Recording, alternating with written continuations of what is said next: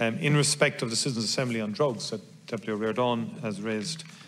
with Deputy Horrigan, I did say it would be the latter part of the year, but in the interim, not just interim, officials in my office are working in terms of time, endeavouring to recreate an area-based partnership approach in key areas that are suffering the most